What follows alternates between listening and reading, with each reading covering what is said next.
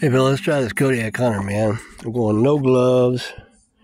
I got some Nock-rites on there. Let's give it a shot, see if it affects the shooting or not. Let me try a few shots at the plate in at 15. And I'll try the bottles. See what happens with these Nock-rites.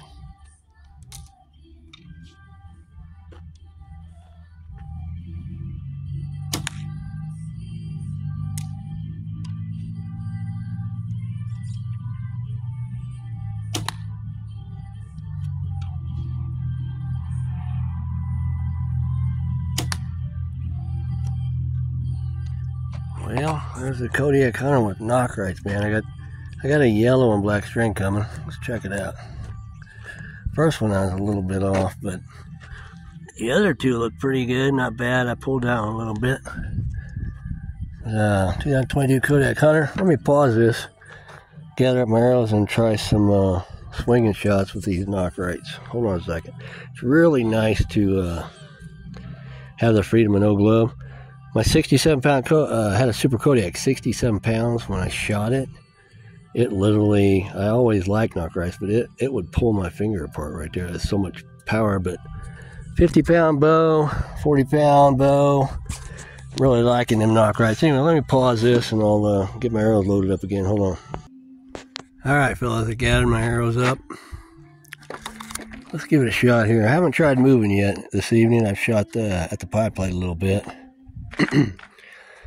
Let's see what happens. So I haven't shot these arrows even at moving, so this bow hauls ass. You can see them arrows, how far they're in. They're in there pretty close to that black wolf there, Dave.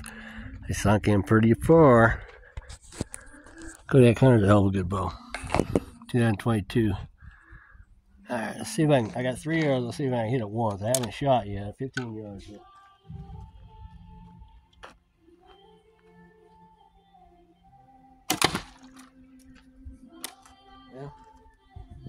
I think I blew right through it. I'll try it again real quick, see what happens.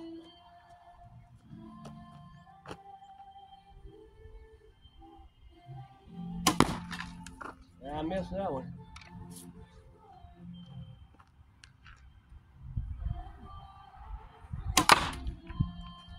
Yeah, I blew right through the second time on that. Looked like I did the same thing on the steel as the moving. Looked like I put 2 of them right together by the orange and then threw one.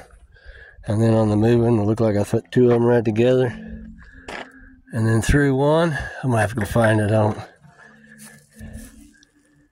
don't see it, fellas. She zipped right through there. Old ass out here somewhere. Yellow in the straw. I'll probably never find it. Anyway, I'm going to pause this out, but let me pause it and then I'll look for the arrow, see if I can find it real quick. Hold on. There it is, fellas, man, I found it. Get that out of there. Oh, there she is. That's good. Anyway, let me, I had a Super Kodiak that shot 67-pound Super Kodiak. That's with Nock-rites. I really like the freedom of no glove. I bought 2 sets of Nock-rites for 18 bucks. This bow is a 44-pound bow at 45, but it pulls 44 at 28. At 31, it pulls 50 pounds. It's not hurting my fingers at all. The Nock-rites are pretty narrow. I love not having a glove. With the Super Kodiak at 70 pounds, basically 67-pound Super Kodiak, I had Nock-rites. It literally ripped my fingers. It was split my fingers and started bleeding right there. From the power of a 70-pound bow, 67-pound Super Kodiak. But if you go to like a 50, 55, 40, 30, I'm not having any trouble. I don't feel any pain. It shoots good. You see the groups. I mean, it's still shooting pretty accurate. Shot accurate there. I pulled one a little bit right there. Anyway, 2022 Kodiak hunter. See how fast that bow is going, man. That thing hauls. It's pretty close. I don't know what it's doing. These are lighter spine arrows, 40-45. So she's rocking. It's probably about a 450 grain arrow. So in the 180 feet per second. Kodiak hunter, 2022. Anyway, I'm out here, fellas. Making my video too long, but Nock-rite's got me a yellow D97 coming yellow and black to match those. Getting ready for turkey season. That's why I'm doing some of these shots, and I want to speed up my arrows because I want to try to shoot some turkeys on flight. Anyway, we'll see you guys. Take care.